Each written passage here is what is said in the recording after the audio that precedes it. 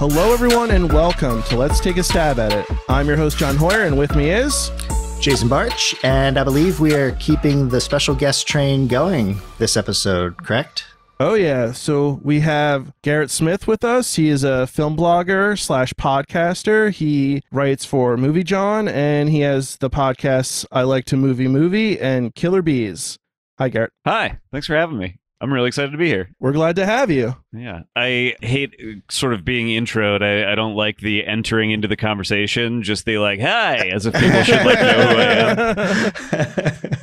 Well, it's okay. The very first episode, I didn't realize, I thought John was going to introduce me, and he had like some really nice thing planned about. You were waiting for like the build up and the he release. He just threw it to me, and I know what you're saying. It was just like, oh yeah, hi, I'm here too. Oh, right, yes, hi.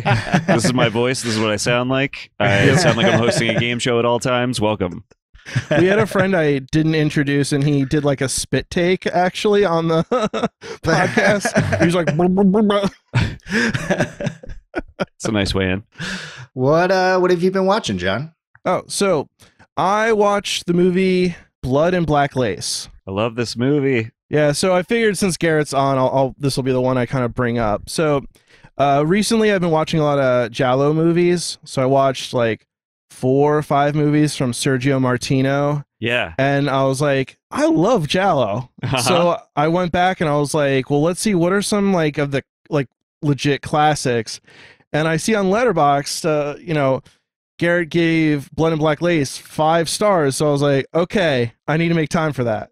This is, I believe my Letterboxd review of this movie is, I regret giving all other movies 5 stars because there's no way for me to categorically rate this one above them now. I think this movie is like incredible. I love this movie. It is some of the brightest, like Technicolor, poppy, oh yeah, like neon, but not because of neon signs. You know what I mean? Like so much of what I love about, I really love like neon in movies, and I love getting just a nice neon sign in a movie. And this movie feels like a big neon sign that has no neon signs in it.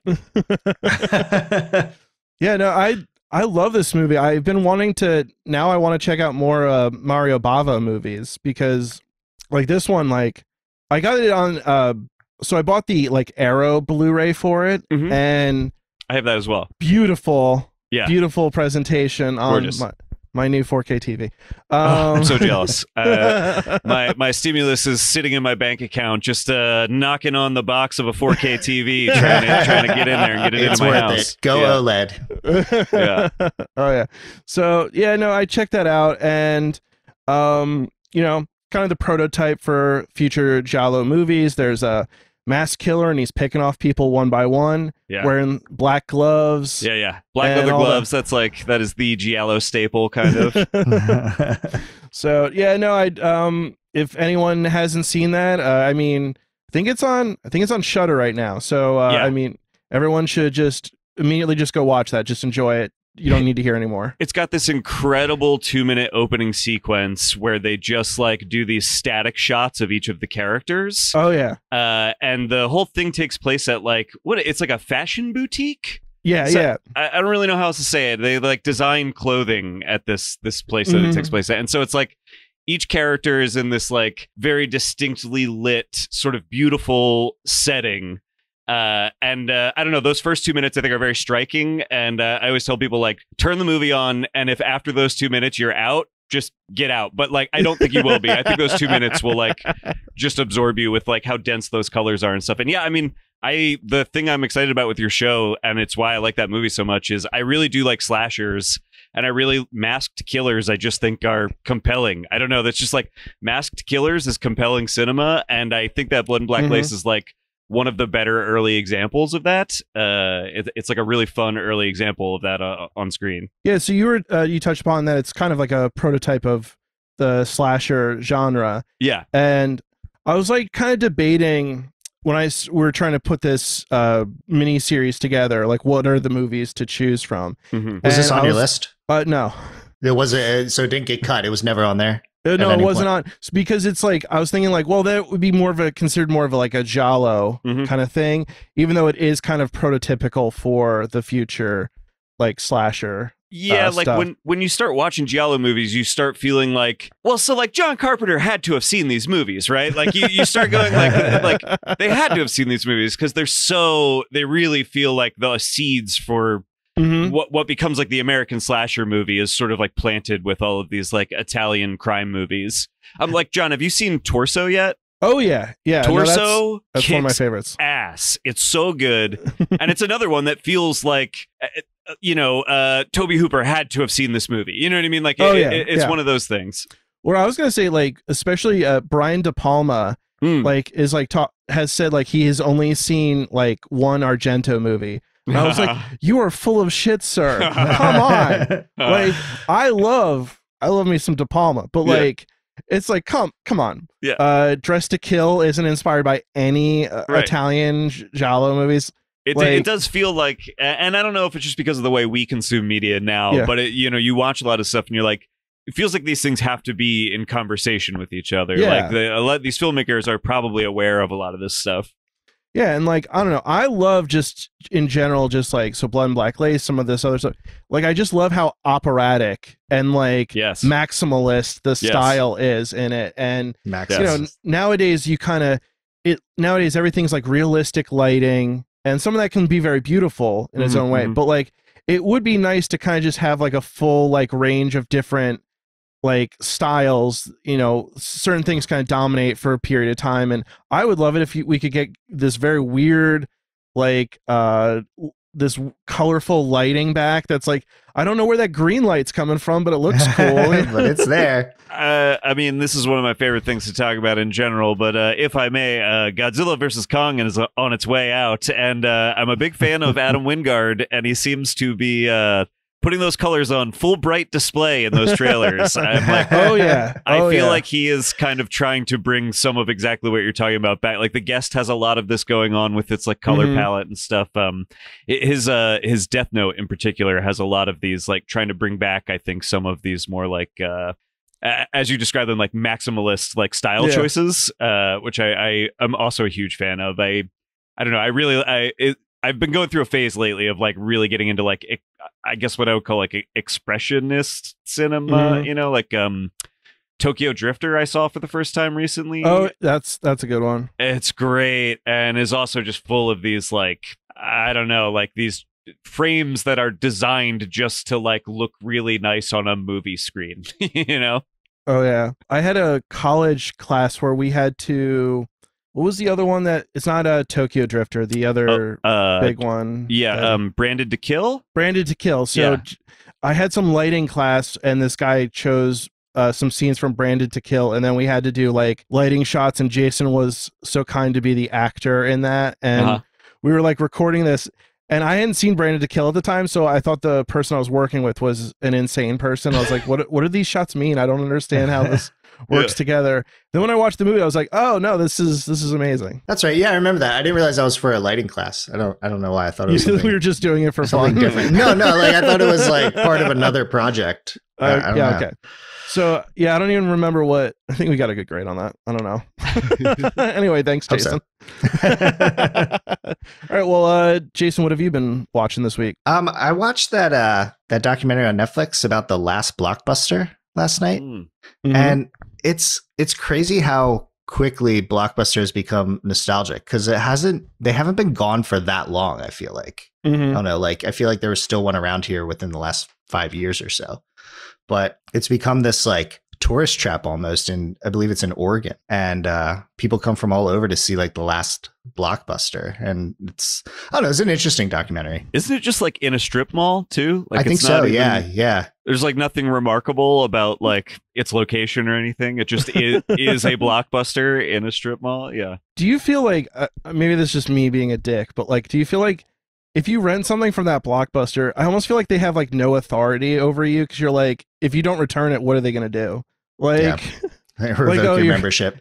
You're you're dying. You're basically dead. You can't do anything. You might be stumbling into a truth of that business model that existed all along, which is these are just 16-year-olds operating video stores. You can walk away with those tapes, man. The woman who runs it physically has to go to the store and buy the new releases because like it's not like Blockbuster, the franchise is providing them. So she goes to like Target and Best Buy and just like fills her cart. I don't know. I like admire them sticking with it. And at this point, you know, they're beyond just being a Blockbuster. They're now like a destination. So it's become kind of this tourist trap. And some of the items they have on display are like Russell Crowe memorabilia, very specific niche. But it's like his robe from Cinderella Man and a couple other things, and they're behind plexiglass. So it's kind of this, now it's become almost like a museum / video rental store. So it's much bigger than an actual Blockbuster at this point, but it's like it's like a shitty Planet Hollywood that's also a Blockbuster video. That's what it sounds like. It's getting there. Like they're going to start, you know, having sit down food service or something, but they're not sure how much longer Blockbuster is going to let them use the Blockbuster name. I'm not sure why they would care. Like that's actually the piece of it I've always wondered about, which is like that franchise is clearly like just like gone. So what do they have to lose? Like you're going to put us out of business. Well, but like, also I want to watch this documentary, and it sounds like maybe they don't even give you that much information on this particular thing, but it is the thing I've always been curious about, which is like, how is this one store still called Blockbuster? Like at this point, shouldn't they have been forced to just go by like, you know, Jason and John's video rental palace? Well, like, at this point, they're just had the name stripped of them. You know, they're just waiting for that to happen. At this point, I mean, like I said, she's literally just purchasing the DVDs. So it might just be a matter of time, or it might make a comeback. Who knows? But yeah, that's interesting. So Garrett, what have you been watching? Well, I watched a movie. I think I watched this last week. Called. I had not heard of I think I had heard of this movie once before, but it's on Shudder recently, called Butcher, Baker, Nightmare Maker. That is the real title of a real movie. That's awesome. It's from 1982. It is directed by William Asher, and it stars this woman, Susan Terrell, who I had never seen in anything before, and gives an absolutely incredible performance where she goes from like an attractive middle-aged lady to like a universal monster without like any makeup. It's just all performance. She like by the end of the movie, just through like contorting her body and stuff, like becomes this like almost like bog witch character. And it's like, I'm not kidding, it's like one of the most incredible performances I've seen in a horror movie. That is, by the way, very cheesy, very silly. I enjoyed it a lot. They use a what's the word for this? A homosexual slur more times than I've ever heard in a movie in my life. So content warning to anybody that thinks they want to watch this movie going in. But it is really enjoyable. It's like, it's a really crazy movie about a woman that wants to fuck her nephew. That's not even a spoiler. That is straight up the plot of the movie. It's really wild. It's on Shudder. I can't recommend it enough. By the way, I don't know what the title of the movie means. I made my partner laugh through the whole thing, where every 8 minutes something crazy happens in this movie, and every time something crazy happened, I would go, "Butcher, Baker, Nightmare Maker, indeed," because it never made sense to say that, because it doesn't make sense. I don't know why it's called that. I see here on Google they have it under a different title as well, Night Warning. So maybe they don't even know. By the way, not a better title. That title doesn't make sense either. I don't know why it would be called that either. Interesting. It's a great movie, by the way. I mean, it's like I said, like I wanted to bring up the content warning because that's like very real. It's pretty transgressive even for 1982. But it's really fun. It's really fucking weird. And Susan Terrell is like tremendous in it. Her performance is so batshit crazy, but in like such an entertaining way. I love movies that have like these weird titles. They'll like just stick with you. Like, I mean, I mentioned earlier I watched some Sergio Martino, and I love one of the names of it. His films is "Your Vice is a Locked Room and Only I Have the Key," which I believe is something that actually gets like said out loud in the movie too. It's like, it's not only is it a crazy title, it's like somebody actually says it in the movie. That still sticks with me as like a title. It's like, That's awesome. It's even better when they have a second title, like this one that's not even better or necessarily worse. It's just like at some point someone's like, no, we got to call it this instead. And then I feel like especially in the like Grindhouse era, you have like tons of movies that have like 7 titles because they just get like recut and remarketed like all over the world, you know, like over the span of a decade at the time of Grindhouse theaters. There's a lot of like 70s and 80s stuff that just, you know, you look it up and you're like, like I go to a lot of Exhumed screenings in Philly where they just like show a lot of like 35 millimeter films from like the 70s and 80s. And you'll watch a movie under a title that comes up on screen and then look it up later. And it's like, oh, that's not what this is called. Well, even the movie we're talking about tonight, right? That has a different yes, title. It does. I think it has another title. Yeah. Yeah, it was Stop Me is what they wanted to call it. Then it was also like Silent Night, Evil Night. Yeah, which... you know, ultimately, because of this movie, we get like tons of Christmassy titled slasher movies. Yeah, I think it was the right move. You know, you get Halloween, My Bloody Valentine, and all sorts of. What's that? Black holiday. Christmas shows up on Rotten Tomatoes as Stranger in the House. Very literal. What? Yeah, is that a thing? I think so. I've heard like 3 or 4 different titles for this movie over the years. Wow. But I don't know what it was. I don't know enough about its history to know like what the, you know, original title was versus like when it got called Black Christmas. Like I think Black Christmas is like what it was released with, I think, but I'm not sure. I think it was in Canada it was released like that. And then the States, from what I understand, they thought it was like a blaxploitation film. So they tried to name it something different. But the Stranger in the House is almost like a spoiler in the title, right? Well, because that's kind of here's like when I saw this movie in college, so like now a very long time ago, which is a weird thing to feel. Like I think I saw this like maybe like 15 years ago for the first time, and then didn't see it for I don't know, maybe like 8-10 years or something. And in my head, I thought the twist was like, oh, the calls are coming from inside the house. But that's not a twist. That's the first thing that happens in the movie. And you know that's happening the whole time. So like, even if it were called Stranger in the House, it is like literally the first thing that happens in the movie is the stranger gets inside the house. And like the tension of the entire movie comes from the fact that we know the stranger is in the house. They just don't, you know? Yeah, let's just get into the film at this point. The synopsis is, as Christmas break begins, a sorority house starts receiving mysterious, obscene phone calls. Shortly after, a sorority sister goes missing, and the women begin to suspect they're being targeted by a serial killer. So, you know, we already kind of went over this a little bit, but you guys are both big fans of this, and you've both seen it multiple times, and this feels like a film that kind of demands repeated viewing a little bit. Yeah, so like I watched it, I think like last year, and initially when I watched it, I thought it was, you know, I thought it was good, pretty good. And I wrote like, I thought it was like a decent little, I wrote a little thing on Letterboxd about it that I was like overall positive, but I had some little cinematic critiques. So do have to point this out, Garrett. He did subtweet me. Yeah. And say like, basically it was implied I need to rewatch it. Yeah. And I'll come around. And I thought to myself, I was like, oh, he thinks he's so smart with his successful podcast and his film blogging. I, you know, wanted to do the podcast. I was like, I have to have Garrett on. I'll rewatch it and I'll be ready to debate this. Yeah.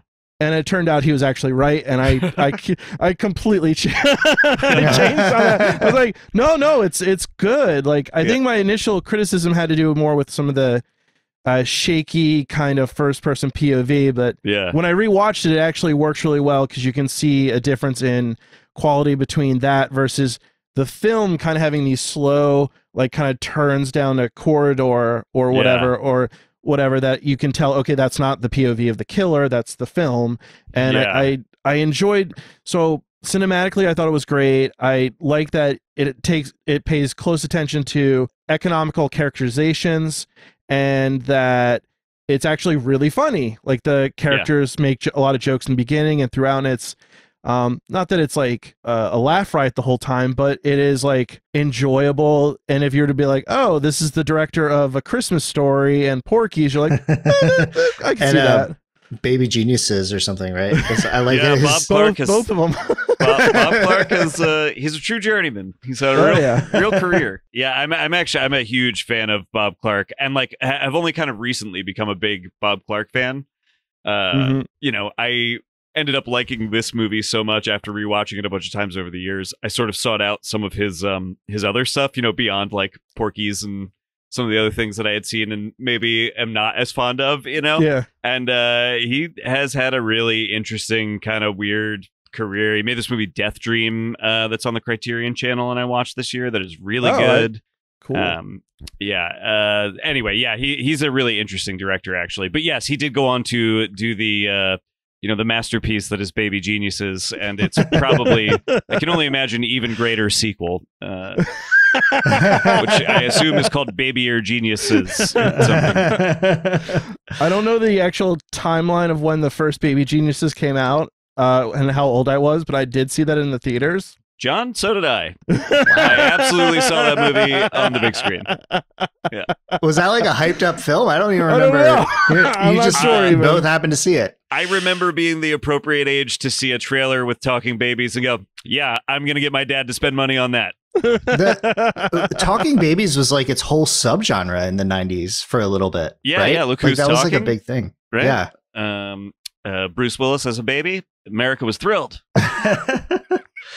No, I think Bob Clark, I guess as is a testament to his versatility, you can just see all these different films he's done. The guy very clearly has directing chops. I mean, you can see this in Black Christmas. And I don't know, it's interesting when there's a director like this that has such a diverse filmography, you know, that can kind of pivot. You know, I guess a modern example would be kind of like Ron Howard. You know, he doesn't have like necessarily a style, but he kind of adapts to, you know, the material and what he thinks is best for it. So I think it's and if he has a good DP, he'll, you know, stylistically it'll be very good. Yeah. Yes. Agreed. I agree with the criticism that you just quietly let eke out of your body. John can't help it. He just uses criticism. Yeah. I'm very, you know, I'm naturally very negative, but I try to work on it. I'm with you though. His Star Wars movie looked very good, and I think it's because of who shot that Star Wars movie. Yeah. I was thinking of Rush because that was Anthony Dodd Mantle, I think, did that. Was the DP for that, and he has done like a bunch of stuff with I think Danny Boyle, and those movies are very like visually interesting and very fast paced and whatnot. Anyway, well, but I agree with both of you guys about like Clark and the way you know, he directs this movie. Like the way he uses his camera is really interesting. I do think like one of the big successes of this movie, and I mean people talk about this with this movie a lot, is that first person perspective stuff. I do think he does a good job of sort of clearly delineating between the like subjective and objective kind of like camera throughout the movie. I actually, because I've seen this so many times. I mean, I think I've seen this movie like 5 times in like just the last like 2 or 3 years. Wow. I've like watched this movie a lot. I like it a lot. So I watched it with the Bob Clark director's commentary yesterday. Figuring I could just like bring a little extra context here from when we watched that. But he talks about that a lot in the commentary, is like working very hard to sort of try and make it very clear for the audience, like when we're in the subjective camera versus when we're in the objective camera. I think it is one of the successes of the movie. Like, I mean, one of the things he's really good at is like kind of giving you the geography of the house, which is very important to the storytelling. And so he's got all these like really kind of, if you actually think about what he's doing, these like really complicated setups where we like the camera shows us where the attic is and then pans down the ladder and then around the hallway to show where the staircase is in relation to the entrance to the attic, and the fact that the staircase goes up another level and then down 2 more levels, and that the phone is right there at the base of those stairs, so that there's actually like a direct line of sight from where the phone is to where the entrance to the attic is. He does all that with one camera move, like very early in the movie. And so it's like within 5 minutes, everything you need to know for the story to play out visually has already been laid out for you in like one kind of actually like bravado camera move that is like you don't even think about it that way when you're watching it. You know what I mean? Like he has this way of like you don't feel like you're watching style. Like my podcast, I Like to Movie, the guy Dan Scully that I do that show with, he points this out all the time about Fincher is a great director to look at. Like his early movies are huge on style. And so you can look at Fight Club and be like, that is a Fincher movie. And the things that happen on screen in that movie are very Fincher. But then you can eventually get to something like Gone Girl, where a lot of that has kind of been not shaved away. It's still like very distinctly a Fincher movie, but it doesn't feel like as much as like he's showing off. Those things are now more just part of the fabric of the movie. It doesn't feel, they're not like as loud. They feel toned down and kind of honed. And I feel like that's like a lot. This movie feels that way to me, where it's like, it's not really showing off, but now that I've seen it, 7 times and I'm like really paying attention to these things, it's like, man, is he like doing such cool shit with his camera throughout it. I wonder if it like with Fincher, if it's like, do you think he looked back at his previous films and he was like, oh, that was a bit too much, I should incorporate this in more subtle ways? Or do you think it just naturally progressed to that, where it's kind of incorporated almost, subconsciously almost? Like, I don't know, it's just interesting, like as a director, if you're looking back at that, how that style evolves. Probably like the true answer with Fincher is that I think that dude is like a natural talent that is probably just always evolving towards being better, But the joke answer is just that he's like, I don't know if you ever heard him in interviews. He's like such a pessimist about everything in the world and like such a little stinker with like a little sense of humor. I bet he hates all of his movies. He watches them and he's like, oh, fuck the guy that made this. I just like need to get rid of all of this. I feel like I'd get along with him. Yeah. But yeah, no, like it's interesting you mentioned that, just like in terms of like the visual aspect of that. I also like the first scene, just kind of in terms of like plot and story, it's like 5-10 minutes and like we get like the setup of like all the major characters, what they're about, like everything. And then once that's like kind of like established, then it kind of just is able to kind of like, I wouldn't say it's slow, but I mean like it kind of can develop at a deliberate pace that I think is still pretty fast paced, but like it just gets a lot of stuff out of the way like immediately.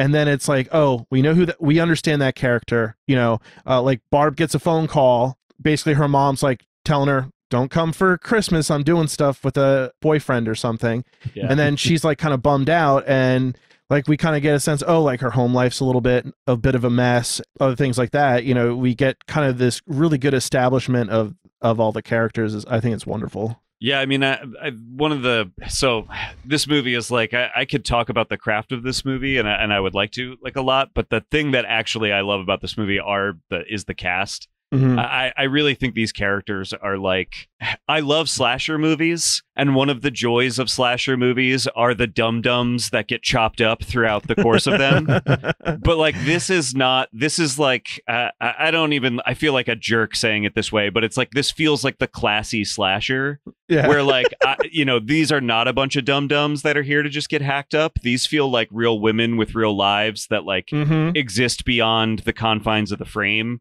And like the things that they're wrestling. I mean, I think that at the time this movie came out, it like, I think it is one of those movies that like rocks the boat a little bit for the squares in the audience that are watching it. I think if I'm right, this movie is like, the fact that this movie is about a woman that wants to get an abortion and is choosing to get an abortion, whether her partner is okay with that or not.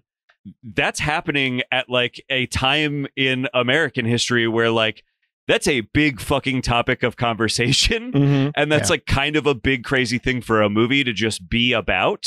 And I like that this movie basically plays as like tension, almost more than horror. This movie is very tense throughout. And as you're suggesting, John, because it establishes the characters so early and so well, the tension really comes from the actual drama of their lives played out against the drama inside of the house. It's why what happens between Barb and Peter is so interesting and becomes so tense in those final moments. Jess and Peter, yeah, sorry. And it's a lot more sympathetic to its characters than some slasher films are. And like you talked about the dum-dums, a lot of times they set it up like, oh, they're getting themselves into this mess. Like, oh, let's go to the supposedly haunted cabin for a weekend. Let's trespass here. Let's do this or that. But in this one, the danger finds them. They haven't really done anything to deserve that. Yes. So that's an interesting aspect. They don't know the full danger of what's happening exactly, but the people that they try to interact with and say, hey, this seems like something's going on. Our friend is missing and whatnot. The cops don't believe them. Yeah. You know, you have like the father who is like, kind of, you know, he's okay, but he's like kind of uptight about like the posters on the wall and all. He's definitely a bit of a square, and maybe a little upset to find out that his daughter may be having too much of a full college experience while away. You know, and like she's like, and when we see of her, she's kind of like a little bit of a square herself among like the group. Yes. And like even then, like so she's not even like fully partaking in like what he would find offensive, but he's still like worried about it. He's like, oh, what's she doing? Yeah. Yes. I mean, the movie I think is a lot about, I mean, this is maybe a very 2021 way to put this, but I mean, it feels like, you know, this is like a good depiction of like a woman's experience in the world. Where like they just have to always be looking over their shoulder, and a lot of people don't believe them when they think they see something over their shoulder. And you know, I think Halloween is a lot about that in an even more direct way. But you know, I think this movie kind of I like the way this movie gets at that. I feel like it brings me into that experience in a pretty real way. So one thing I want to bring up, and I don't want this to sound like I'm being critical of people, but I think a lot of times, and I'm guilty of this all the time, where it's like you say like, oh, like an older movie, it's like, oh, it's so surprising how forward thinking it is. Yeah. And I guess like the one thing I always try to remind myself is like, especially when you look at something from like the 70s, it's like the 70s was a pretty radical time. And like a lot of people were very forward thinking of that time. And, you know, it's just that kind of once we get into the 80s and 90s, things kind of regress quite a bit. Yeah, and Reagan kind of sets the clock backwards. So there's like this kind of push and pull with culture where things move forward, then they go back. And I think, you know, it's good to note that like there were movies back then that would have progressive messages, perspectives that were maybe not quite the mainstream, but it was out there. And I think that's, you know, always I find kind of important to at least recognize that. Yeah, there's always somebody that's on the right side of history, right? There are people that think the right thing somewhere.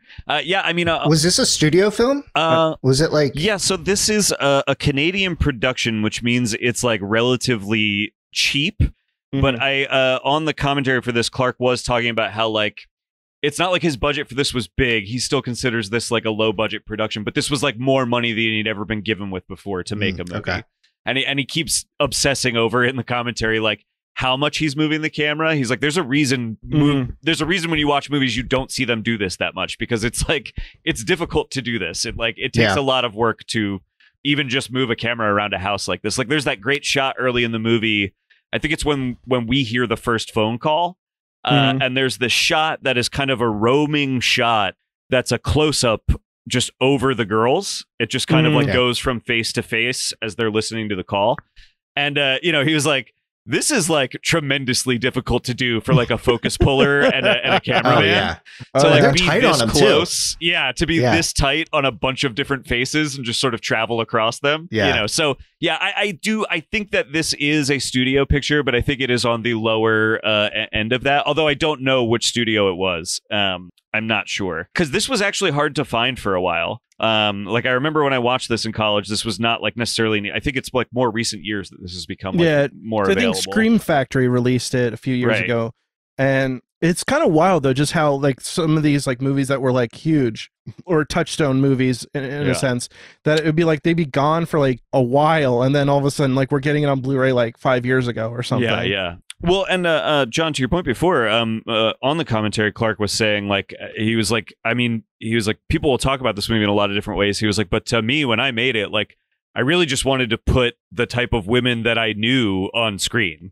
Like to me, this was not like, you know, these are just like I knew a lot of women that were just like strong and independent and wanted to make their own choices and decisions and didn't feel like they needed to be like pinned down for marriage at a young age or anything. And he was like, I wanted to put them on screen. That was like kind of what I was doing. It's just interesting also kind of like just from someone who would make the movie like Porky's later about like the college experience. And then he's got this very like nuanced like take on like sorority girls and like I forget what the Mrs. Mack, what is she considered, like the house mother? House mother, I think that's what that's called. Is that like a thing that still exists? Like, or is it like, was it like a... Well, do you remember that movie with I think she was married to Chris Pratt for a while. Anna Faris? Yes, she was in a movie called The House Bunny. You guys remember this movie? I'm aware of it. Yeah. I mean, I think that's also the premise of that movie, which is only like a decade old now, is that she's like the house mother in a sorority. Wow. So I think this is a thing that has to still exist in some capacity, or it existed recently enough in reality for them to make multiple movies that feature this this type of character. I was a little confused what her role was for a little bit when I first watched this. I'm like, who's this woman? I mean, I think just wasn't aware of the position. Well, I mean, I think the idea is that we couldn't possibly let a bunch of young women live in a house alone together. Like, there needs to be someone responsible for them around. Like, women can't just own property; they need, they need to be controlled in some way. I assume that's where a role like that develops. Whereas a fraternity, nothing bad has ever happened at a fraternity. There's no, yeah. Like, why isn't there somebody watching the fraternity? That's these boys. They come from money. Things are good. They're fine. They're responsible. Well, anyway, so let's get into the plot of the movie, which we've kind of alluded to. So for the beginning of the movie, we mentioned it earlier, but like first thing we see is the killer, or I don't know what his name is actually, but like he I think that just like the voice is how you would refer to him, right? Yeah. All right. So the voice, you see him from the outside of the sorority. He climbs up the side of the building, like Spider-Man style. Again, another actually crazy camera shot if you think about what's happening, because that's definitely like a big rig attached to a guy that's climbing up something. You know what I mean? Like, yeah. I find that just very like, I don't know, just anything where you're doing something very physically difficult, it would seem. Like for me, climbing up the side of a building, I would say is very difficult. Doing that with a camera on top of you, I would say is impossible. I know. I love trying to zoom out on what I'm seeing in the frame and just imagining like the crew around there doing it, and everything is always so funny and silly. Well, I read that the cameraman actually built the shoulder rig for like the point of view stuff, and so it was actually his arms that were in there. So he's like, I guess, credited as at least partially playing the voice or the killer or whatever. I think that's true. So anyway, he climbs up the building, goes into the attic, and then you see him kind of go down the steps from the attic inside, and you get few conversations. I think I mentioned before, Barb's on the phone talking to her mom, and she doesn't really have anywhere to go for Christmas. Claire, she's given her boyfriend a kiss goodbye, and there's kind of a conversation about, him eventually meeting the parents and whatnot. So then we get the phone rings, Jess picks it up, and we get the voice making some obscene phone calls. She calls over all the other girls, and they listen to it. And it's like we were talking about, like the close-up of all them listening. And it's interesting how there's kind of just like a mixture of emotions where like outwardly they seem like at first that they're like, it's gross, but they're kind of like acting like it's a little silly. But as it goes on, you can see that they're very like disturbed by it. And then you have Barb pick up the phone, and she tells him off, and then he threatens to kill her. Barb, played by Margot Kidder, who is really incredible in this movie, I think. She's very funny. She plays drunk extremely well. She's wonderful. Yeah. I really like her performance in particular in this scene, where she is trying to almost like challenge the voice in some sense. As everybody else is being disgusted by it, her response to that is a little bit different than everybody else's, and I think kind of like says a lot about the group dynamic there and how she's sort of her position within that group, right? Like within that dynamic. Yeah, I think they imply that she's like known for being kind of like someone who tells people off a lot. She's like the aggressive one in the group. Yeah. And then as soon as she gets off the phone with the killer, the voice, Barb kind of insults Claire. Claire leaves. Yeah. We're also introduced to the house mother, Mrs. Mack, and a character detail I love is that she just has Sherry everywhere around the house. Not to refer back to this constantly, but Bob Clark said that this is a detail from his real life. His aunt would hide wine around her house, and that the toilet tank hiding place was a real hiding place of his aunt's. I remember, like, on The Simpsons, Homer would have Duff beer in the tank, and I was like, that's a little weird. And I was like, oh, that's like a cartoon, though. But then, not true. People do that. No, apparently. Yep. So then we also have Jess gets a phone call from her boyfriend, Peter. And what I love about this is that we don't, as a society, a culture, we don't spend enough time making fun of the people that are in college who are doing some sort of like creative thing. And then they act like it's the most serious shit ever in the world. Like, it's like, you have a little recital, buddy, or like whatever, and he's acting like, I can't hang out, I have real things to be doing. And she's like, hey, I got something important to tell you, which, I mean, if your girlfriend says that to you, I would feel like I would want to drop everything and be like, what's going on? I won't be able to relax for like a day or two or something. And if you don't tell me right now, I'm going to need to clear my schedule for the next 2 weeks as I go into full-on meltdown worry mode. What is happening? Is everything okay? You know, and instead he's like, why are you laying this on me? I got to play my piano. I know. Also, there's an interesting thing here where we don't cut to him during this conversation. We don't meet him face-to-face until a little bit later in the movie.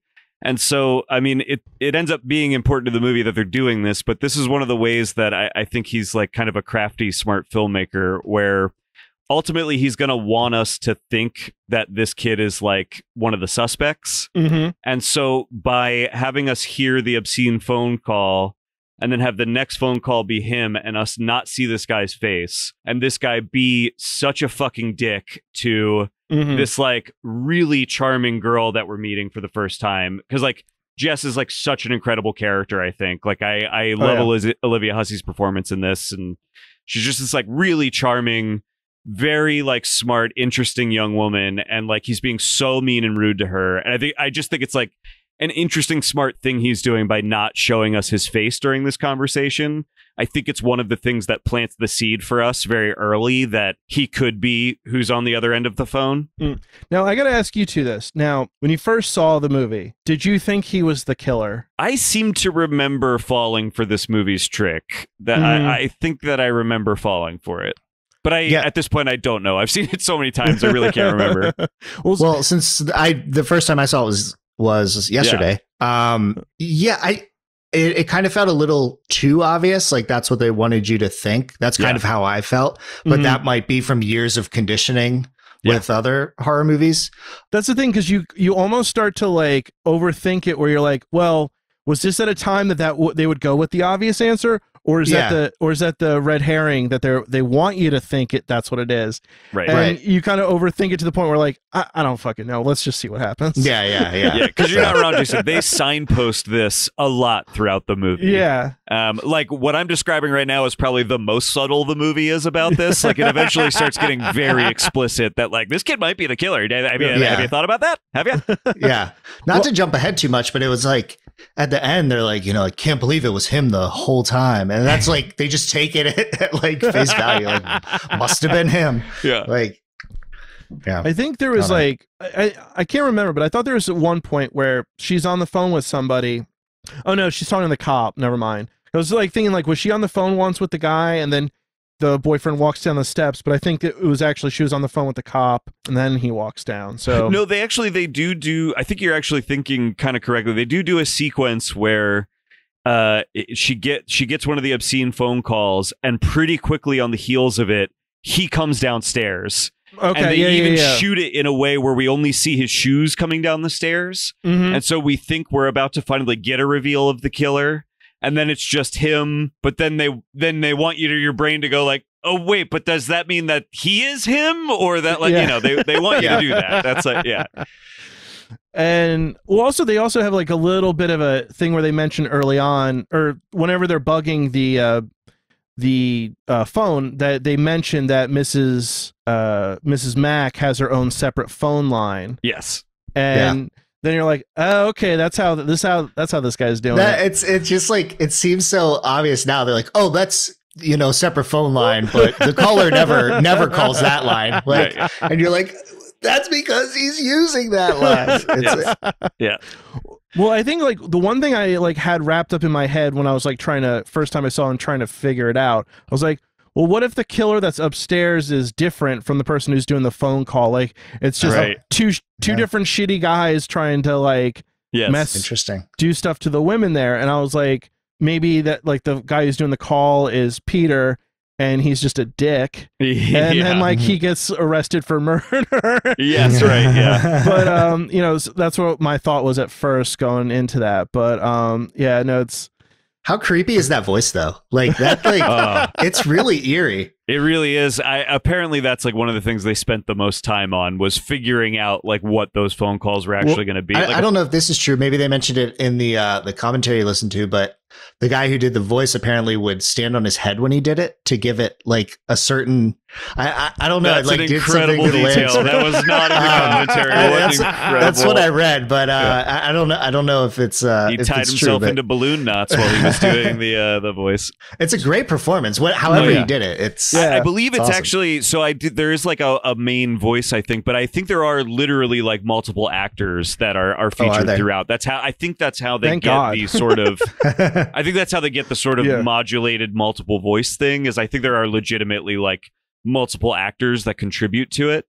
But I do think there's like a main guy that's credited with that voice. And like you said, the voice does represent multiple personalities. I think what are the names again? I don't. They keep referencing a Billy. There's and like Agnes. Billy and Agnes.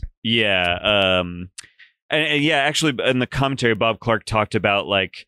He's like, we did work on like what that story is that he's sort of telling progressively over the course of the phone calls about like this Billy character, this like child that gets left behind. And he was like, it a little bit is meant to parallel like what's going on with Jess and Peter, where they're talking about getting rid of a child. And so there's like meant to be a sort of, mirroring of shared trauma there or something, Mm-hmm. Kind of a loose idea. It didn't seem like it was like too specific, but so when the killer quotes the conversation that Jess and Peter had, what did that happen in the house? That happened somewhere else, right? Did that happen in like the piano hall or something? Well, that was in the house. I think that Jess is on the phone with Peter in the house. And so I think what we're meant to think is he hears her side of it. But does he repeat something that Peter says? That's what I thought. That's why, I just now was thinking, how did he hear that if he was in the house all the time? But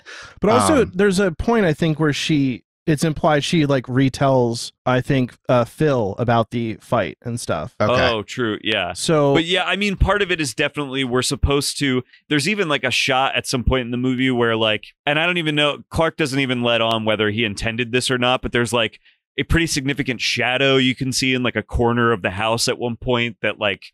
Maybe is just the guy in the room with everybody at the time, like it's meant, they do kind of imply throughout the movie that he's literally kind of like crawling around throughout the house, just kind of eavesdropping and, like fucking with them basically. So after all the girls hear this obscene phone call, Claire is up in her room, kind of getting ready for break. And we see this really cool point of view shot through like the dry cleaner bag of a guy kind of hiding in the closet. And then he proceeds to suffocate her with the bag. And it like the shot selection in that scene is really cool. I mean, that like you guys have seen this multiple times, so you've seen a lot of layers to it. I think a lot of the filmmaking choices, a lot of the shot decisions are really what stuck with me upon first viewing. And that's one of them that I made a specific note about. So at this point, he takes her body up into the attic, correct? He does it right away. Yeah. That the like editing of that kill is like there's like 2 or 3 kills in this that I think have like exceptional like editing throughout, and like that one is like kind of the movie in a microcosm where it's like we are shown exactly where the killer is before the character knows, which I feel like is kind of like slashers end up going the other direction with all of this stuff as they move on as a genre, where like they're trying to surprise us with jump scares of like, oh, it turns out the killer was over here. And this movie is always like the killer is right here and she does not fucking know that. And so all of the stress is like watching her get closer and closer and closer to that bag and then him finally attacking her. And that's like the movie in a microcosm. We know he's in the attic. They don't know it. That's a good point. And that is nerve-wracking in its own way. Like we're so used to these kind of like jump scares and, these sleight of hand scenes where it's like, oh, gotcha. It's just her friend, coming out of coming out of her closet with some clothes or something. Also with the, like, a lot of them usually have like, there's like a chase involved or something like that. Like they barely get any time to like react to like the death of, like they get killed almost instantly. It feels very threatening in a very real, legitimate way in this movie, I think, because of exactly that. It's like, there's no hunt. Yeah. He's already trapped them in the first 10 seconds of the movie by getting into the attic. You know what I mean? And so, it's like, which, again, I don't know. It just feels like a very kind of a real world experience in some way to me that not a lot of these movies really manage or even try to manage ultimately. But I think this one is like very successful at. So the next day, Claire's father shows up to pick her up. And Claire's nowhere to be found. And this is when kind of the alarm bells start going. And so he speaks with Mrs. Mack. And that's the point where they go to her room and he sees all the stuff that he's kind of like offended by. She's covering that poster of naked people with her hands. One of the best probably the direction choices is where her hand's like kind of covering it. And then you see her kind of like move her hand just a little bit to fully cover the butt. It's like drawing more attention to the poster when she does that. Yeah. It's great. There's a lot of good comedy in this movie that is all like character based like that, Yeah. It's great. So at this point, Jess meets with her boyfriend and tells him that she's pregnant and she's planning on having an abortion, and he does not like to hear that. And he's just, I don't know, he might be stressed out from his piano recital. He seems very uptight the whole movie. Obviously the most important thing in the world is not the well-being of his girlfriend. You're gonna bring this up when I have a recital?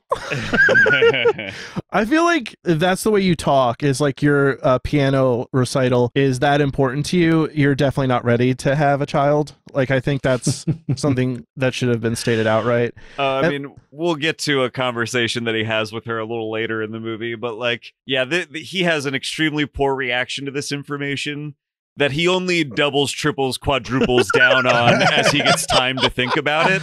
Like, even when he gets a little space away to like go think about like how he reacted to this information and like maybe what he could be doing to like better respond to his girlfriend. When he comes back, he's like, nah, hold on, bitch. I'm about to go way hard on this shit. Like, I'm really going to dig in. It's like kind of funny though, just because of how like wrongheaded he is at first. Yeah. But like, if you separate all this into just being like a person trying to be able to have some sort of like persuasive argument, it's like he's the dumbest person in the world at trying to convey anything, saying like, you will not do this, because any normal person would react like, you can't tell me what to do. It's to me, it seems like a not inaccurate way to depict a young man's reaction to this information, and that is very unfortunate. This definitely, again, like feels pretty real to me. The way that he reacts to her just wanting to make this choice without him, and even the way that ultimately what he conveys about this is just that like he wants control of this situation. Like, really what he's conveying is he wants control of this, and again, that feels pretty real. Like that's unfortunately that feels like pretty real. Yeah, I think you mentioned in your podcast episode that it was like he eventually comes up with like kind of a very lazy religious argument for her not to. Yeah. The commitment level to it is so lazy that you can see through it. He's just using like just lame talking points to get her to be able to like come around to him. And it was like, yeah, it's really pathetic. Yes. He's got his recital to worry about, John. He's not formulating really sound arguments. I can't wait to talk about his recital. I cannot wait to talk about that scene. He's such a dumb bitch. And like, it's so funny seeing the difference between Claire's boyfriend, Chris. Yeah. He, I think, is one of the only positive, like, male. There's a couple, there are 2 or 3 kind of like positive male characters in this movie. And Chris is one of them. He, I think, actually like acts in a way that a you would want a man to act in dire circumstances like this. So if you were to go by like stereotypical things, he would be the stereotypical himbo. Who's like, he plays hockey. Yes. And it's like, my girlfriend's missing. Yes. And then he's like outraged and he's like, well, let's figure this out. Let's go. We're going to the police department. And like, usually you would think it's the opposite. We're like the creative genius, the very like, he's in touch with his emotions guy.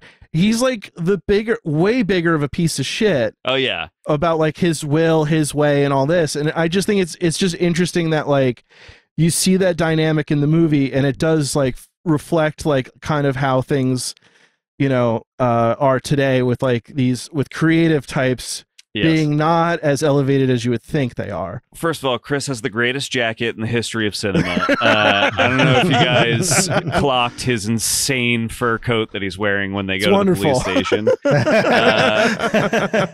I know we're going to get to this scene in a minute, but when they go to search for the girl out on like the frozen lake or whatever, there's a shot that I noticed like when I watched this. I don't know. I think like this past Christmas, my partner and I watched this movie every Christmas, which is somehow both creepy, well, somehow both like weird and I think like not that uncommon actually. Anyway, I don't know. It's like it's somehow both those things. But like there's a shot where he and Jess like kind of have their arms around each other when they're out like kind of on the frozen lake or whatever, and it's very clear that that's because like he's actually a legitimately good, trustworthy man that like Jess feels comfortable like having literally being like physically connected to in that moment. And I don't think like the other men in the movie, I don't think she would be comfortable in that way with them. Do you know what I mean? It's like, I think that actually signals how like kind of like straightforward and good and trustworthy Chris is as a character, you know? Okay, so Jess goes to the hockey rink, tells Chris about Claire's missing. So they go to the police station.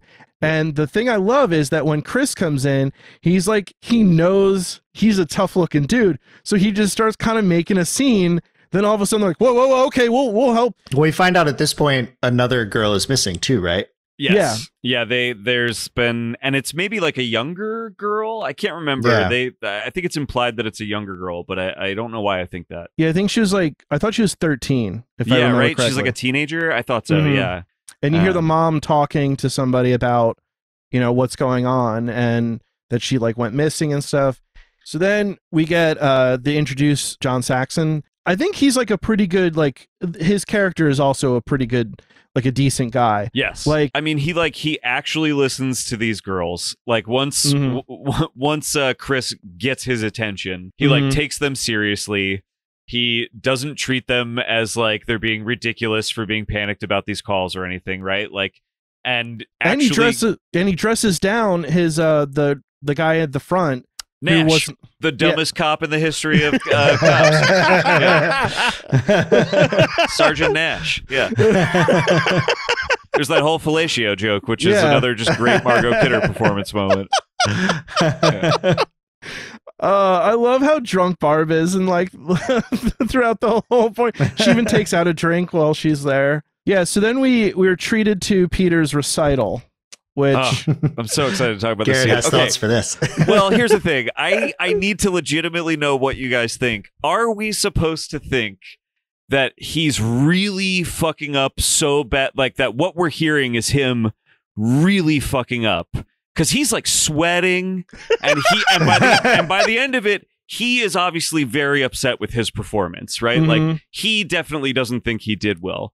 But are we, the audience, supposed to think that what we're hearing is him just somehow, it's as if like the stress of what's happening with him and Jess has caused him to have like endless muscle spasms across the keys?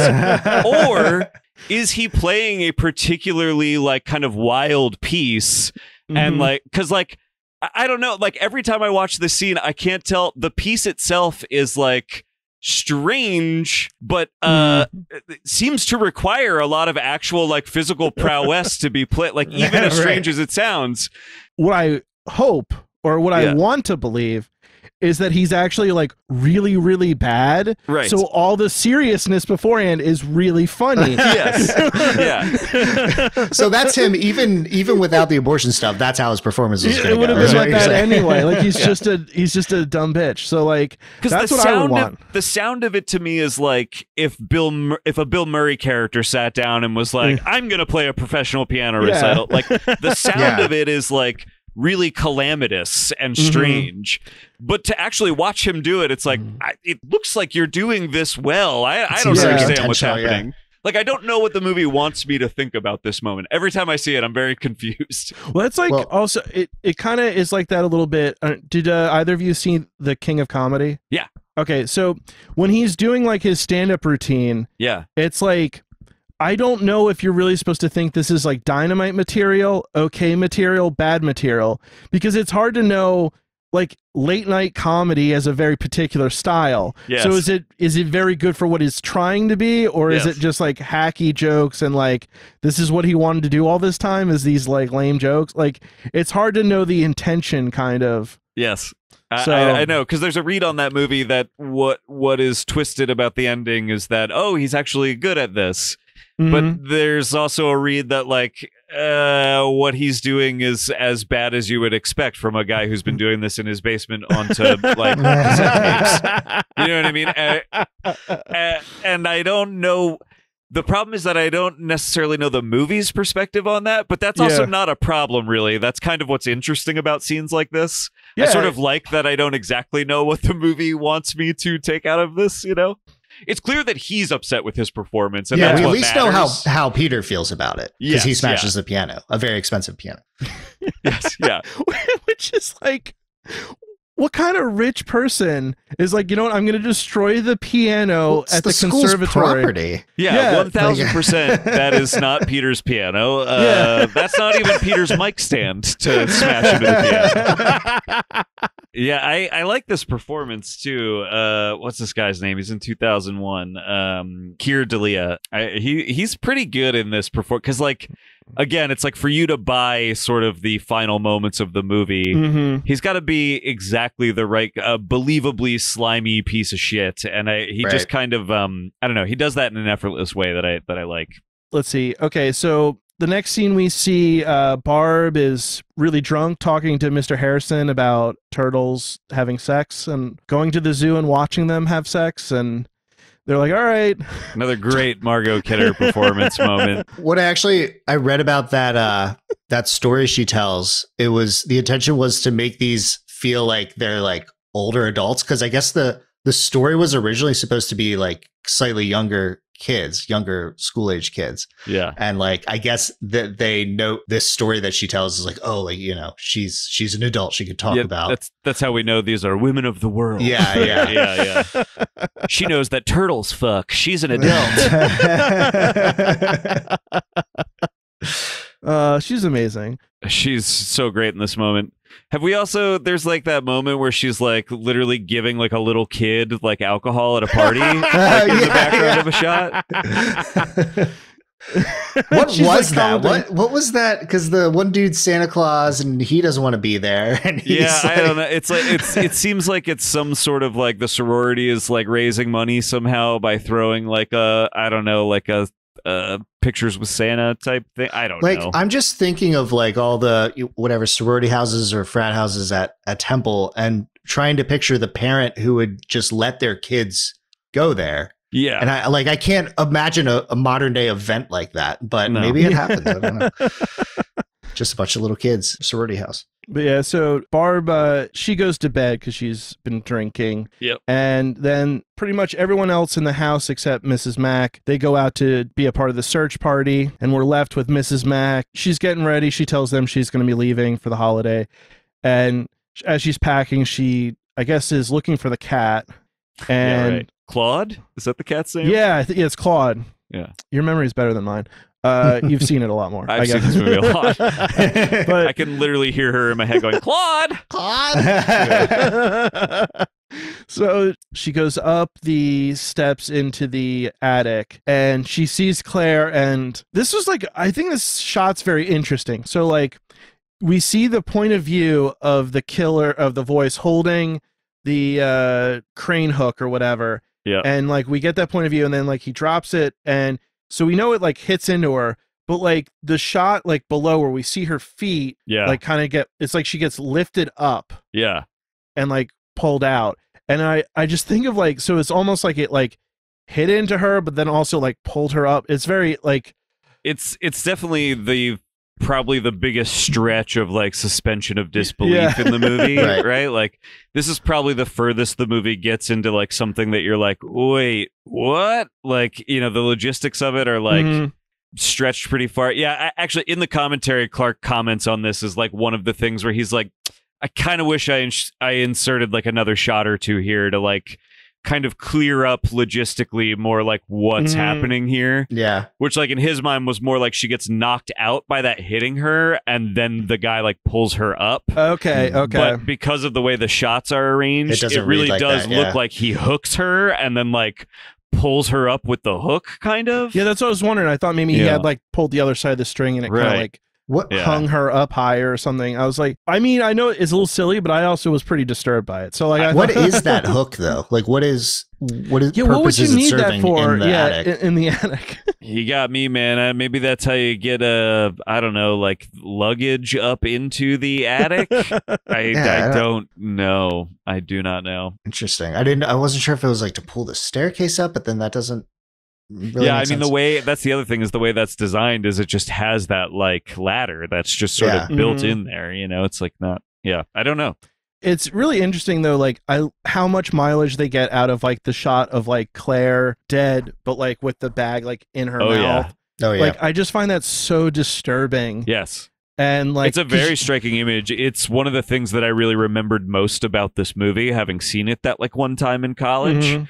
I like that image of Claire in the attic window is like something that I don't know, like lives in my brain. And it's just jarring too, like how the bag is pulled so far into her mouth. Yeah. Like that really stuck with me. It's like her like final gasping breath. You know, it's not just loosely kind of hanging over her mouth. It's like sucked back in. Yeah. It's very disturbing. It's like a really chilling image. A physical representation of her last breath, more or less. Yeah. So at this time, we got this search party that's looking for the other missing girl, right? Yeah, the 13-year-old girl that's missing in town. Yeah. Yeah. And at this point, they happen upon it. And I believe this is the shot. Garrett mentioned the editing earlier, but there's a really cool shot where the woman screams and her scream cuts to the telephone ringing. Like that's awesome. There's like multiple scene transitions in this movie that I think are wonderful. And I didn't even, you know, it's the kind of thing that I definitely didn't notice until I watched it like a fourth time. There's one time where there's screaming that cuts to like a guy like hollering into the window like to try and get it. He's like looking for someone to come open the door. So it's like, there's a lot of really good sort of clever, crafty scene transitions like that. Is that the one where it's like a wreath and there's like he's all distorted and like the glow? You hear screaming that then cuts into like his mouth, which is open in that distorted window thing. It's great. It's so cool. So we get Jess. She comes home from helping out with the search party, and she receives another obscene phone call. We mentioned this earlier, but so then she decides she's going to call the police. And while she's calling the police, her boyfriend Peter comes down from upstairs for some reason instead of just sitting in the living room like a normal person. Yeah, there's like a shot before this where we see him like outside of the house, like just sort of like lingering outside. And it's another place where it's like, it feels like there's like a little bit of shoe leather that maybe they cut out and should have left on that might have like indicated where he how he moves from one part space to the next. But it also, I think that again contributes to what they're trying to misdirect us towards is that we see him outside the house, then we see him coming from inside the house, and we don't know where from inside the house he came, but we know where those calls are coming from, and you know. He's just looking for a piano to punch at this point. He's just going around. Piano puncher Peter. So then he's like talking to Jess, and he's like, all right, so I left the conservatory, which I want to know, did he actually like leave the conservatory, or was his like, I'm leaving, just destroying the piano and walking out? Like, I don't think he formally withdrew from the school. I don't think any papers were signed. I think he's still just pissed. He had his big triumphant moment alone, and no one else knows about it. He's like, I left the conservatory. Like, no one has even discovered the broken piano yet. You know, like, no one has any idea he's gone. I fucking told them. So then he tells her, like, oh, yeah, left the conservatory and we're getting married. Yeah, it's kind of like, by the way, we're going to get married. This is the quadruple down moment that I was referring to earlier, where he's like, okay, he's like, I thought about it. I spent some time thinking about it, and I have a much better, more measured response than I did yesterday to finding out that you'd like to abort our baby. How about instead, I quit school. I get a dumb job I don't want. You have that baby. You support that baby from my kitchen. I am your husband. I control you. Like, he just fully goes into this, like, I have written out a future for us together, and it's like, me, you, we're getting married, we're having this baby, I'm gonna quit school. It's like all the things that she clearly doesn't want. Like, it's such a terrible proposal just on top of that. Like, I mean, that's the other thing. It's like, you watch it and you're like, dude, you are such an irresponsible moron. Like, you're 22 years old. You don't know what the fuck you mean when you even say this. Like, none of these words even mean anything to you. You're like, we're gonna get married. You don't know what that means. You're like, we're gonna have a baby. You're like, you don't have any idea what that means. Like, these are. I'm gonna say, I think a baby is a little more complicated than a piano. And we saw how he treated the piano when it didn't work the way he wanted it to work. Peter just doesn't have control over anything. No. He's like losing control over everything. So he's like, well, maybe I can control Jess a little bit. But it's like, if he's trying to manipulate her, which he kind of is, like, at least do a more heartfelt proposal. I mean, obviously it's pretty spontaneous. I don't think, before the recital, he was planning on proposing or anything. Right. Yeah. I think he's like, all right, this is what we're going to do now. And it's like, he's like just telling her they're going to get married. Like, I don't know. Yeah. He's doing that thing where, like, sometimes you panic and you try to control things. Right. And like, so I think that this is his, like, very toxic, like, very kind of like patriarchal masculine version of that sort of panic response of, like, going into quote unquote like fixer mode. But to him in this moment, fixer mode is like, I need to be in full control. I need you to, like, serve these roles in my life in order for this to, like, continue on. She's like trying to say, like, well, I have, like, hopes and dreams of my own, buddy. I want to do these other things. He's like, you can still do them. I'm just going to be there just holding you back. Yeah. So they fight, and then she says, definitively, I am getting the abortion, and you can't stop me. And then he tells her she will be sorry. Well, it's interesting to your point about, like, him, this is like a terrible, like, what is he even doing? None of this is even a good argument. Like, how would this sway her? Like, he's not being very persuasive. The only thing he does succeed at is gaslighting her. I mean, this movie could just literally be called gaslighting. Like, the only thing he actually succeeds at is making her think he could be the person on the other end of the phone. You know what I mean? Like, that's the only thing that he gets out of treating her this way and acting like this in response. And I think even you have Phil says something at one point that she doesn't believe that it's Peter on the other end of the phone, but also lets known that she thinks he sucks. Yes. Well, we all know how I feel about this piece of shit, but I don't know if he's that big of a piece of shit. John, is Peter our first weenie of the new miniseries? Oh yeah, he's a huge weenie. Oh man, boy, you nailed it. I mean, I've seen this movie so many times, never thought to call him a weenie, and you just lasered in on exactly how to describe this character. He's a real fucking weenie. So then we get Lieutenant Fuller. He shows up at the house. They bug the phone and decide not to bug Mrs. Mack's phone because the killer's never called there. Yeah, he never calls that phone. Are you guys familiar with this actor that plays the phone guy? His name is Leslie Carlson. No. He is a big David Cronenberg guy. He's in a ton of Cronenberg's movies. He's a Canadian actor, so he's in like a lot of these Canadian productions. And have you guys seen Videodrome? I have. That's my favorite Cronenberg. He's the guy that like runs the company towards the end of the movie when he that's this guy that I think his name's Bill Graham in this movie is the character's name, which I think it's funny that Graham is the name of the guy that's running the telephone thing in this movie. Yeah.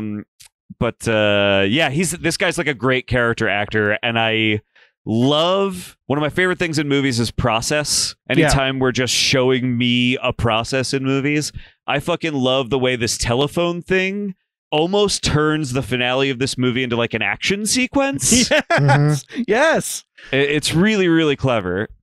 What I like is how it gave some insight into why you have to keep them on the line so long. Yeah. Because that became kind of a trope in itself, like with the bugged phones, like you got to keep them on. And then to see this character kind of scrambling, I don't even totally understand what he was doing, but me neither. He's like somehow physically tracing the line, I guess, but I don't exactly get it. Yeah. But like usually in most movies, it's like they hit a button, the trace button, and then it's like loading, and that's all we have. Right. Whereas this is the guy's like, holy shit, where the fuck is that? Like he's like going around doing it, and I love that. It's no, you're right, because like I love process stuff too, like in movies.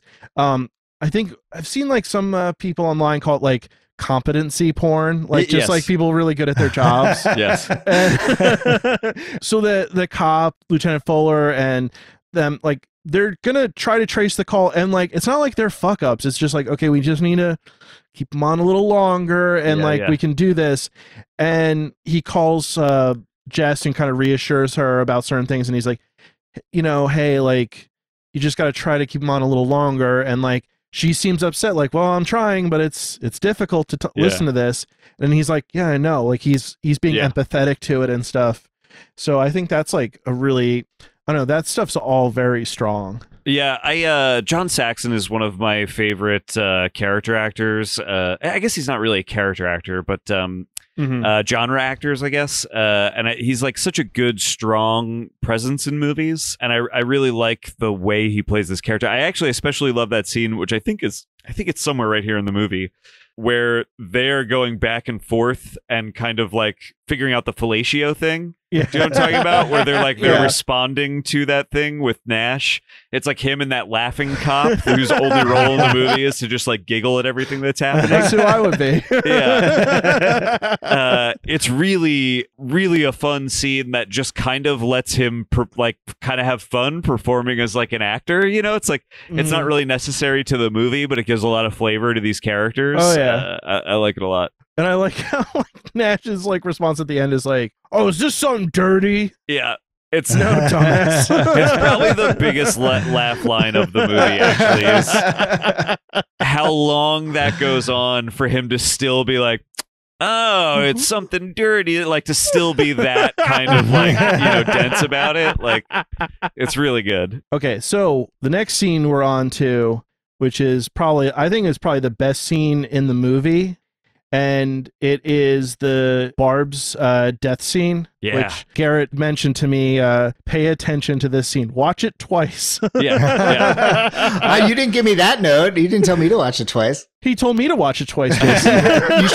You should have passed it along. Well, as my homework. He assumed you could like interpret it fine once, but he looked at me and he goes, John's a little slow, so I always tell people to watch that sequence twice, because I think it's like that's like my favorite kill in the history of like slasher movies. I really, really love that kill. I love the way it's edited. I love how kind of like impressionistic it is. Like you're not even, the way the shots are constructed and edited, you're not even entirely sure what you're watching. Like you know what you're watching, but you don't quite see what you're watching. It's really, really interesting, and I think it's like very beautifully shot. It's got a lot of like really extreme close-ups on glass that's like reflective and just, I don't know, it looks very interesting. I love that sequence. So like what happens like a little bit before that, we have the voice goes into Barb's room, she wakes up, and then like the voice kind of hides as Jess goes to check on Barb. We have the carolers come, they knock on the door, Jess leaves to go listen to the carolers.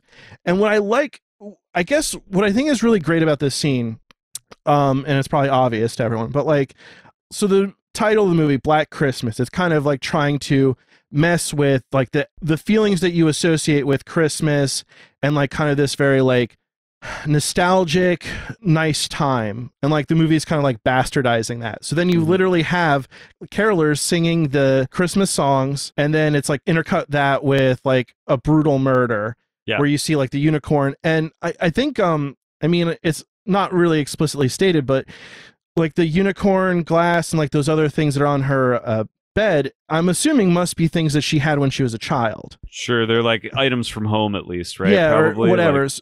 So it's kind of like things that have a certain kind of more positive kind of meaning to her and her life and whatnot. So like it's kind of like you're taking like this unicorn and you're stabbing her with it, and like that just is like kind of just bastardizing like this like kind of beautiful little item that she has. Yeah. So I just, you know, I love that scene, and it's like you were saying about just the way that it's like cutting between these like very interesting shots through the glass and the reflection and all that, and it's like, like this is like the highlight of the movie, highlight of like one of the best slasher kills.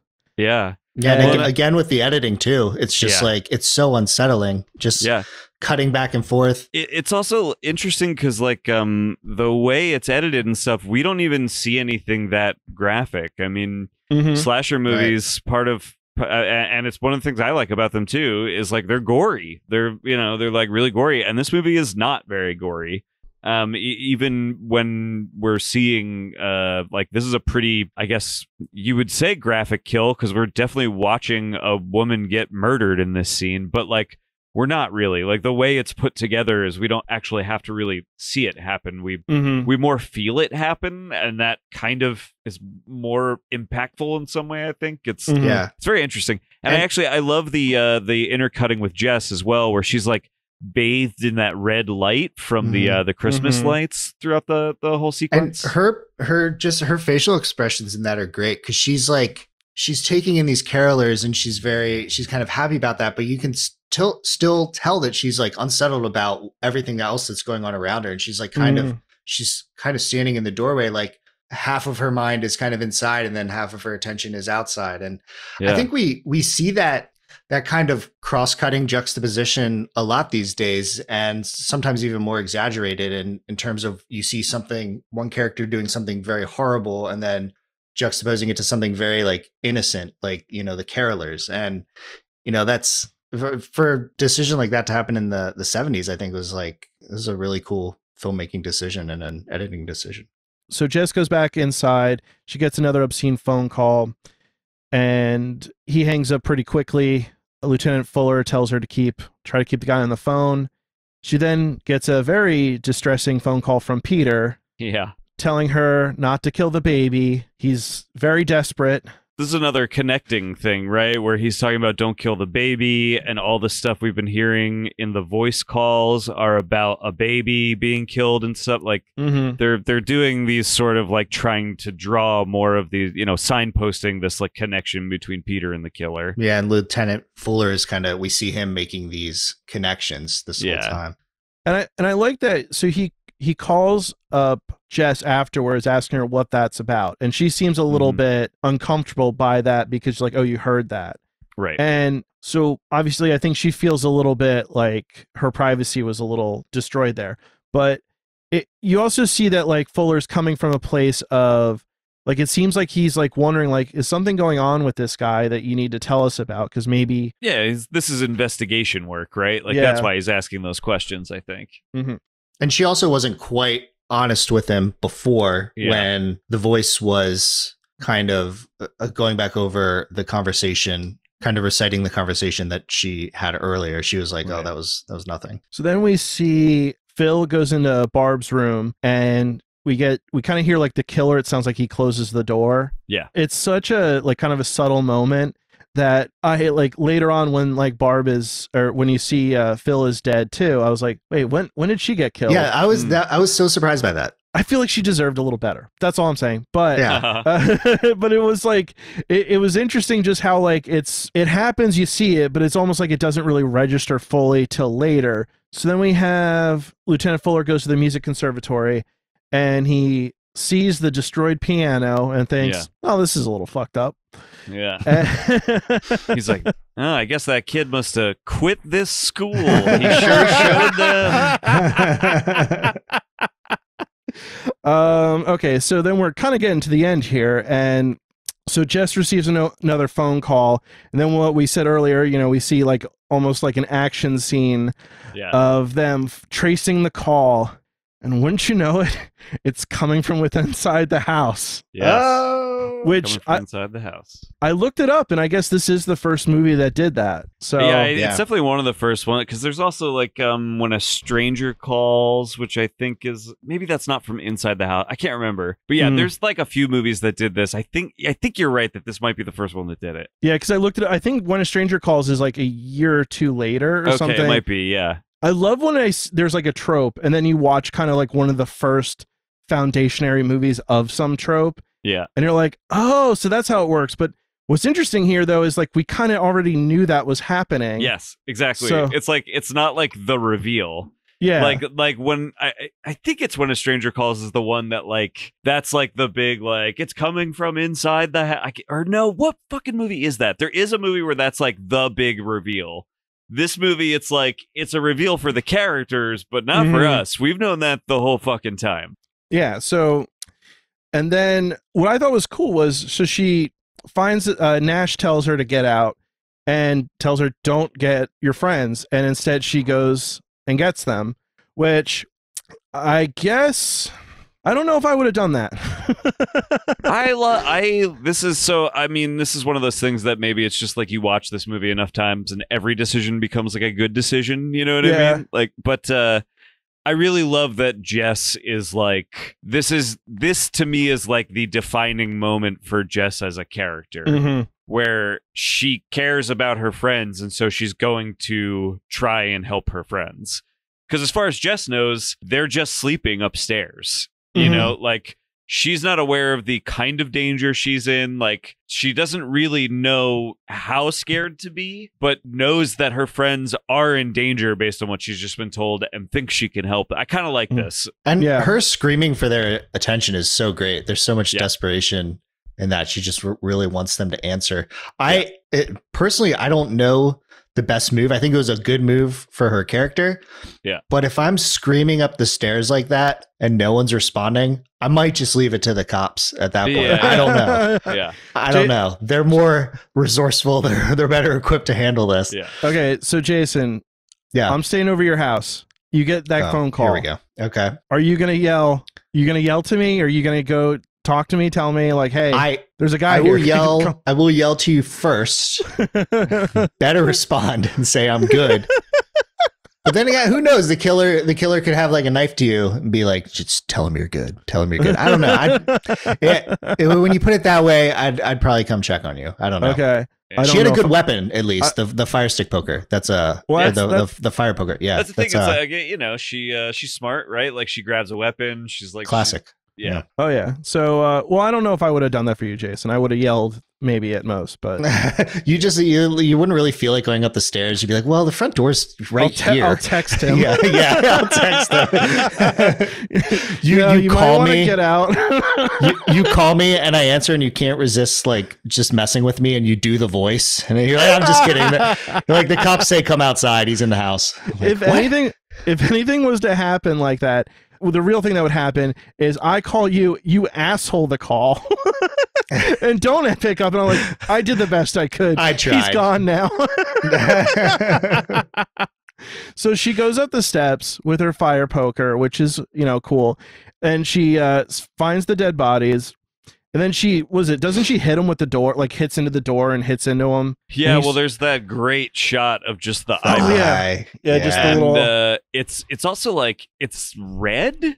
Like the way, or at least on the Blu-ray I have, which is like a pretty, I think it's like a 2K scan of the movie. It looks really nice. Like the eyeball is like red in a way that is like very frightening when you actually like kind of like, It definitely is not something I noticed the first couple times I watched the movie. Like, I don't think I totally clocked that it was this, like, kind of unnatural color. But watching it the last couple of times, it's like an unnatural red color that literally looks like supernatural evil on screen. You know what I mean? Like, it's pretty interesting. I'll tell you what, it pops in 4K, Garrett. It pops in 4K. Gotta get that TV, baby. Gotta get that TV. So anyway, so he starts chasing her, grabs her hair as she's going down the steps. She gets into the basement and she locks the door. And then the next thing we see, all of a sudden Peter starts knocking on the window like, Jess, is that you?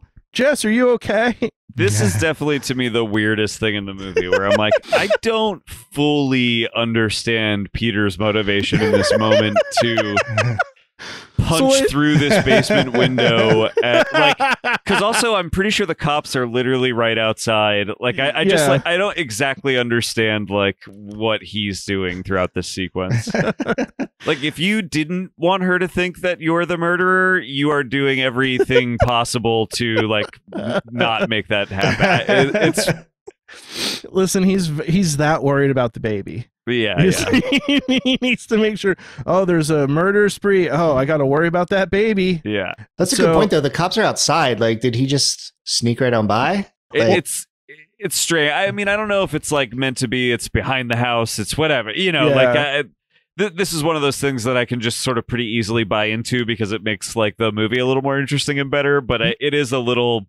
When you try and get into the nitty gritty of like, what the fuck is going on with Peter in this moment? It's like, I don't know, actually. This is pretty weird. Yeah. Well, there's one cop out front that is dead, killed. So he maybe, he's probably already dead. So maybe he saw the dead body. I don't know. Right. But like, do you think Peter saw the dead cop and he's just like, just walked by and went into well, if anything, he probably would have seen the killer cut the cop's throat because he's just standing outside peering in like, where's Jess? Yeah. You know, so then so we see the cops show up. They see the one cop that's dead.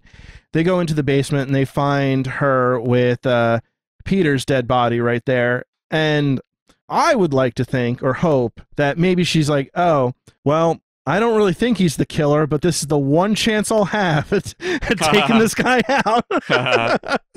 So I'm going to get free and clear of this maniac.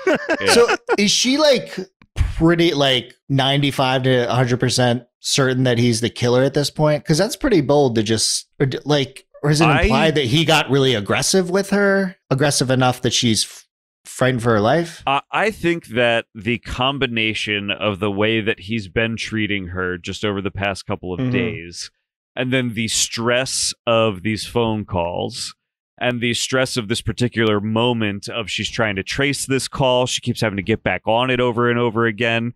The cop overheard the thing about her baby that she's going to maybe like go get aborted. And like, I think all of these things swirl around into, she literally just saw her murdered friends, just had her hair pulled by a very real person.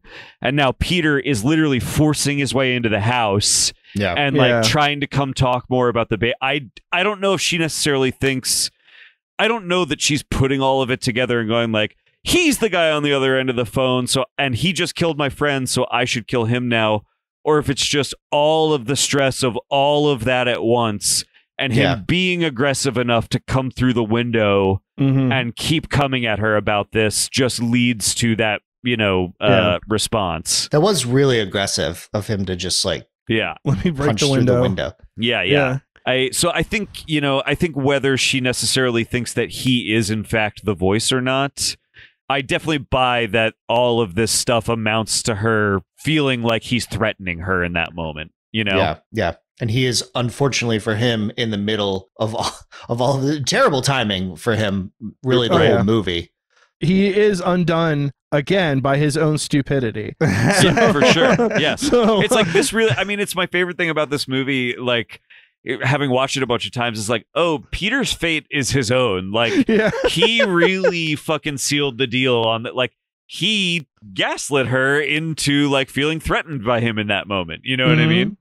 Well, I just think a good rule is to never tell someone you'll be sorry. Right. Yes. Yeah.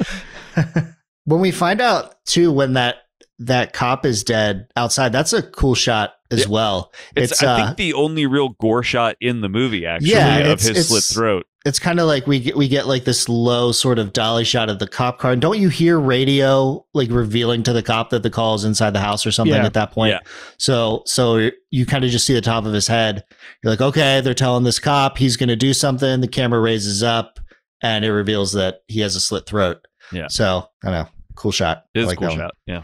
So at the end of all this, they give Jess a sedative to relax, let her sleep.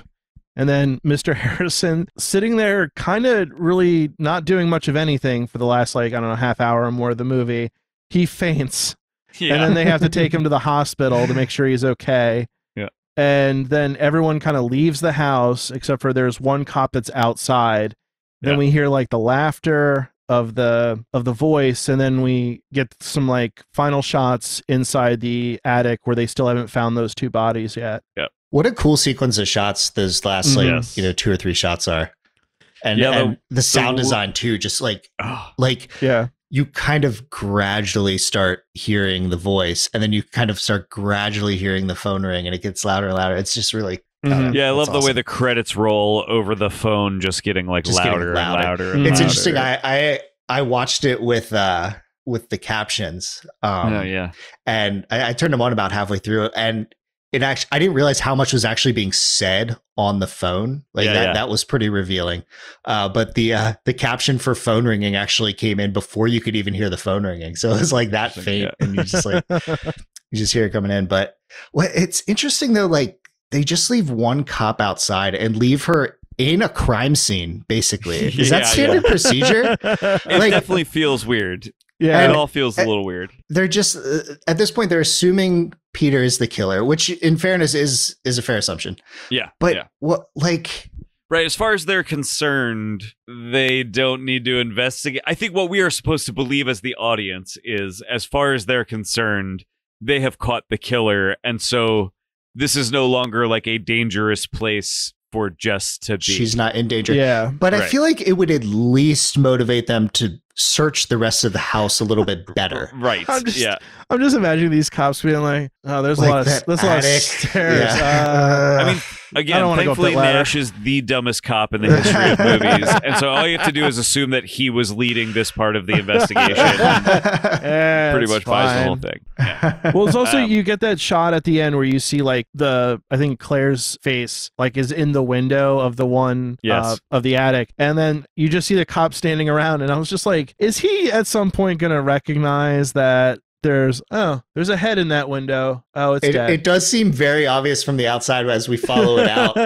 You can kind of see it pretty prominently there.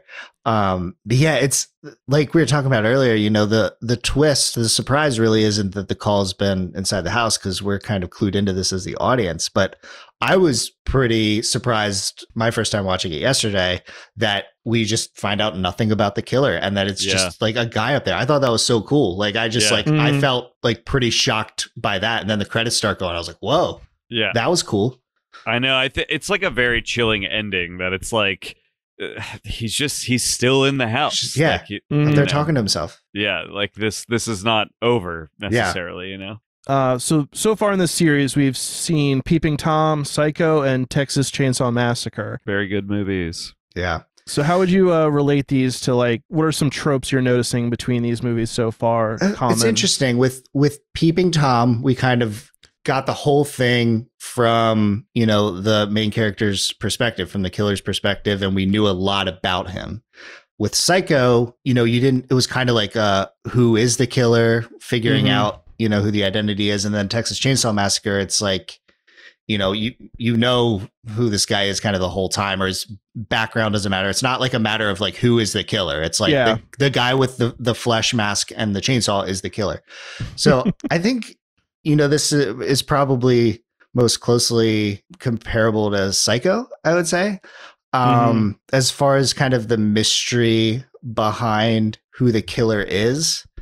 I don't know. I feel like it fits really well into the package of films we've already seen. And it's, like I said before, I just think it's so cool that it's just like, we don't really get a backstory. He's just some creepy guy. We don't really even see him. But then this obviously opens the door to more of the perspective, the killer perspective thing. And we got that a little bit in Peeping Tom, and we'll get it more in, Friday the 13th and films Halloween. like that. Halloween's got that famous opening sequence. And we haven't mentioned it. I think it's common knowledge. I'm not sure, but I guess that Bob Clark gave the idea for Halloween to John Carpenter. I read that. This is according to Bob Clark, by the way. To be clear, this is to be fair. Bob Clark says that John Carpenter was like, "Hey, I liked your movie. If you were going to make a sequel, what would it be?" And he says, "Oh, this killer would escape from a mental asylum and attack the whole town, and it would happen on Halloween." And of course, then John Carpenter makes Halloween. Now, this is according to Bob Clark. Yeah. Well, that's like, a pretty believable follow-up to this film. So, it makes sense to me that would function as a sequel. It seems maybe a little more likely to me that perhaps the babysitter murder script that was supposedly floating around and Carpenter kind of turned into Halloween. He maybe at least saw Black Christmas and was like, I like this holiday idea, I think I could tack that onto my movie. It's always so funny with and it's always older directors, how they will have all these stories, and I feel like the older a person gets, the less you can really believe them fully about their like recollection of an event that occurs. A lot of self-mythologizing in Hollywood, in my opinion. Yeah. So, Garrett, we have to ask you, do you think you would survive this killer? Would I? No, I wouldn't survive any killer. Name the dumbest killer in the history of movies. I would not survive them. I definitely not. In no possible way. I would be too stupid to survive this killer. I would be physically incapable of surviving this killer. In every sense you could imagine, I would not survive this killer. So I was thinking about it, and with how quick he is at like just going into like kill mode. So like someone's like, oh, I hear a noise, turn around, dead. Yeah. I have terrible reaction time. I'm not very good at video games. So I know he would stab me, but now this might be just me trying to think like positively, but I feel like I could maybe try to squish him as I fall down. So like maybe I wouldn't kill him, but I would make it very difficult. Like he's got to like push me off of him for him to get out. And like, if I can at least hurt him in some way, I'd be satisfied, So that's my thought. I don't know. Maybe I'm thinking about this a little too much, but Jason, what about you? I would survive. First of all, I'm thinking I'm probably not going to be in this situation. For starters, in a sorority house. Yeah, I wouldn't be in the sorority, even if I wouldn't be in a fraternity. I've likely picked my class schedule so that I'm already on break, honestly. So there's a good chance I'm just at home. So I'm going to go with I would survive for those reasons. Okay, well.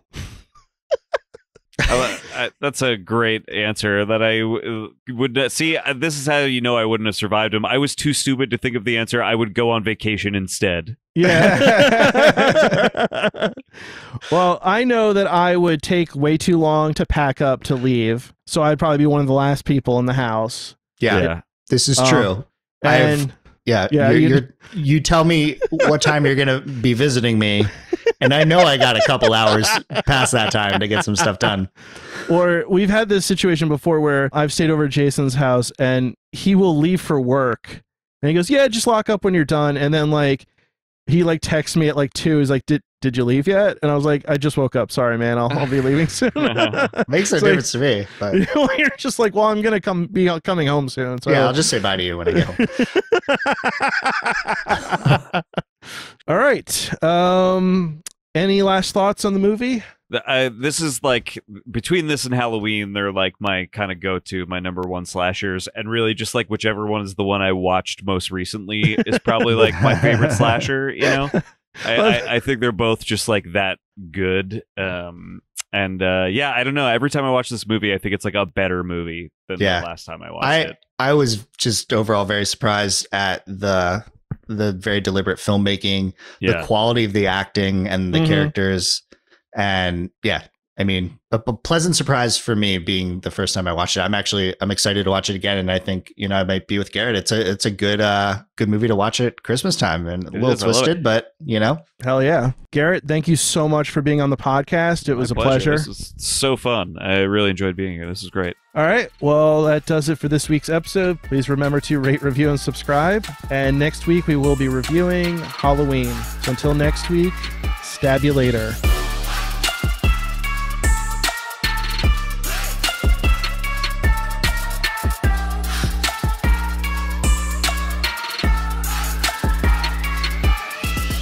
John, is Peter our first weenie of the new miniseries? Oh yeah, he's a huge weenie. Oh man, boy! You nailed it. I mean, I've seen this movie so many times. Never thought to call him a weenie, and he just lasered in on exactly how to describe this character. He's a real fucking weenie.